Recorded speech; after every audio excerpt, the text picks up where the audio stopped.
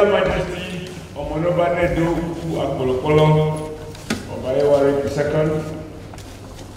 I came in particular to be part of the delegation. Many have come, but I've chosen to be part of this because in life, you know your friends when you're in trouble. On Christmas Day, everybody is a friend. On Saturday, everybody is a friend. But there are moments when you are in trouble. Sometimes by your own fault, sometimes because of the fault of others. And people who stand by you, and they are ready to be counted. That is what Asiwaju has been to us, to me, and in fact to this, the people of this state. I can confess, sir, that upon being elected as the second ACN governor after Lagos, Asiwaju called me and said, you know we are the minority. The only way to retain your office is to work for the people. And you have to create ways and means of getting it done without complaining, without lamenting, without talking of revenue shortage, whether from Abuja or from somewhere. Because leadership is about clear thinking, the will to identify what needs to be done, and the capacity to remove any obstacle that want to stop you from doing it. So if we accomplish what I believe we have accomplished, and I want to thank your Royal Majesty for all the support. We borrowed a lot. I used to say we borrowed shamelessly from Lagos in many respects. Even the issue of sidewalks that we insist must be part of our roads, the drainage was partly what we saw in Lagos. How area boys were converted to area workers, where underground bridges became gardens, where the ability to use Koboko to control traffic, we now saw the possibility of 6-lane roads. And when I saw those things happening in Lagos, and I being the second APC governor, I decided to copy.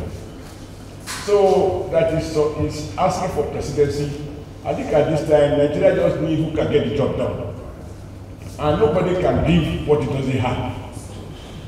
And one area here has been successful, where I have not been particularly successful, is in identifying brilliant, capable, competent, and loyal people, loyal to the state, and loyal to the cause of development in Lagos State successively. So, sir, I'm privileged to be part of the delegation, and I want to thank you, Your Majesty, for granting us the privilege to see you at a very, very short notice. And that shows uncommon love for his mission. And I want to thank you, sir. As we say, short man, short speech. Oba Ewuare!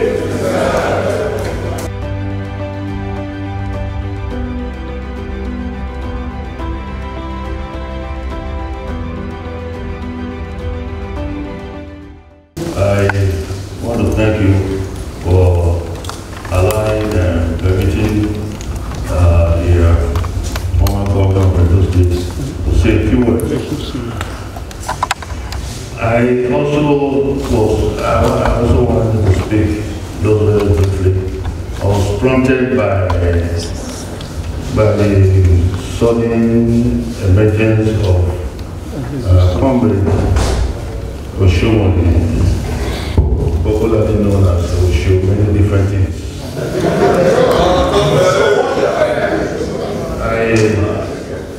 Thank you very much. I just wanted to say briefly that we know, you can see Oshiomhole is still very well loved everywhere. I was once invited to an event in Auchi, to be chairman of the occasion. At that time, I remember my father, before I moved out of the state or the Benin city, the kingdom, before I step out of anywhere to go attend an event, we go attend an event, I always inform my father that they have been invited to this and that and that and that. Some, he must approve it before I make any movement to any event. If he doesn't approve it, I don't go. So I was always very, very formal about it, but other personal ones, sometimes that is not so distant from him at the time, I would do that. But if it's an event that will make me appear publicly on television, radio, my father will hear about it. Not unless I've told my father to, and I got his approval to go. So on the first time, the two traditional rulers appeared at my gate when I was still in GRA. And they said, two traditional rulers have appeared, and they invited me to be chairman of an event. They are going to do in Auchi. So I don't wonder, but why would they invite me to Auchi to chairman an event by a sack of people? Also, don't they have the Star of Auchi and other traditional rulers there? But anyway, my father he also asked the same question when I told my father about it, that why are they coming all the way to Benin to come and invite me to such an occasion? I said, I don't know, but it sounds good, it looks good, it looks like a recognition, a good recognition. So I pleaded with him, let me go. It's extending our patronage, our hospitality to them, and so on. And also it's a recognition. We should reciprocate by accepting the invitation. So my father eventually allowed me to go to that event. The event was to honor Comrade Oshiomhole. I'm sure Comrade will remember that event I'm talking about. The event was to honor him, and I'm sure many others here also still remember that event. So I went there. One of the things I said, Chief, is that Comrade is governor of Edo State at that time, and so on and so forth. But they should remember that, I was hearing all sorts of criticisms here and there, mostly by of course, the usual thing, the opposition. We always criticize, that's why they are in opposition. But I also made the point, clarified the point to them that nobody is perfect. Nobody, except God Almighty. So they should remember that nobody is perfect. I made that very, very explicit. And then I went on to point out to them that this is the first governor that I know since military era and not civilian era.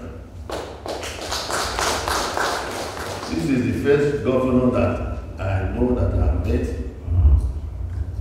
that is so passionate about traditional institutions. He has, as a governor at that time, he made a lot of contribution. I want to say this publicly, that he made a lot of contribution to the cultural renaissance of Benin itself. Particularly to the palace of the Oba of Benin. Even though, in a way, some people thought they were playing politics and so on and so forth. I always observed one thing about him. Each time I would come to the palace, when there are visitors coming, my father would invite me out. I would be sitting right there. And then, before he would open his mouth, utter a word, before he would utter a word, he's already on his knees in front of my father. Even as a governor. So I was looking at this man and said, what manner of man is this? What manner of governor is this? That I've never seen this kind of thing before. If my father said anything, before he replies, he goes on his knees to reply. He never stood up, stayed on his feet. and stationary, he will step forward, he will go on his knees to reply each and every time. So much so that my father even used to say, that's it, sit down, you know. And he did several other things. He introduced several other traditional practices of respect to the throne. Many I will not even want to talk about now, but I wanted to make a point that he did contribute immensely to the traditional respect. Since I've said this privately and so on and so forth, when some issues came up, I remember lambasting him. I said, what? You that is this and that and that, and you are doing this? I thought have you forgotten the ancestors, our ancestors, and so on and so forth? But shortly after that, I calmed down about it, and instead we pray for him. Like I said, nobody is perfect. Everybody knows, is aware of maybe some mistakes that he made, which he himself has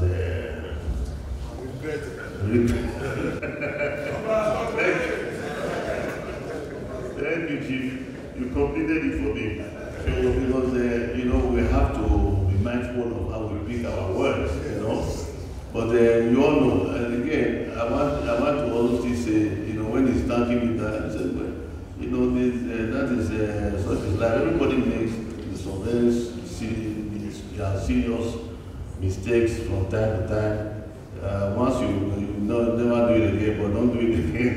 So that people don't remember that this person is it a habit for him to make such mistakes. So I want to thank. We should all recognize and thank Comrade for all the efforts that he put in to bring light to the city. For the first time, indeed, for the first time, we saw a lot of light everywhere in Benin.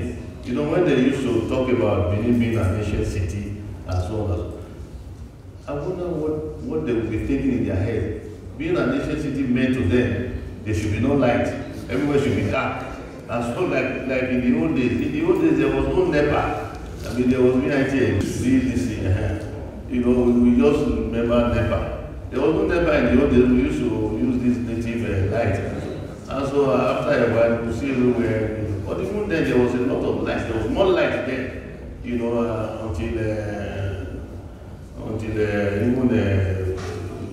before Oshiomhole came into office, and suddenly there was a lot of light everywhere. And I drove past some road going to Sinoko Road. That was on. You could not pass. Nobody could pass that spot. Teacher's house. It was not a place you could. It was horrible. It was hard to pass that place. Oshiomhole came and fixed it like magic. Who called him Oshiomhole miracle? It's like as if he performed miracle on that spot. So is somebody we will always remember here as a good governor for Edo State. So I used to say to people that this governor, we are not greedy by our own making. There's no selfishness, no greed in our DNA. Some other people have certain things in their DNA they cannot change. And we mention names, but you all know. But I used to say something to people. That this governor, I don't care about contract from him. I don't care about any money from him. I don't care if he doesn't even do anything for me. But what I see, the way he respects my father, and I love my father, I cherish my father, the way this governor used to respect my father, that is enough for me. I will say that more than money, as far as I was concerned, more than money. So again, I wanted to reflect on that, so that he knows some of us, we don't, just like we said, I didn't forget you. That's the same way we don't forget certain things that we cherish in our memory. So thank you very much, Chief, for allowing me to speak again and even taking this so much time from your agenda. Thank you very much.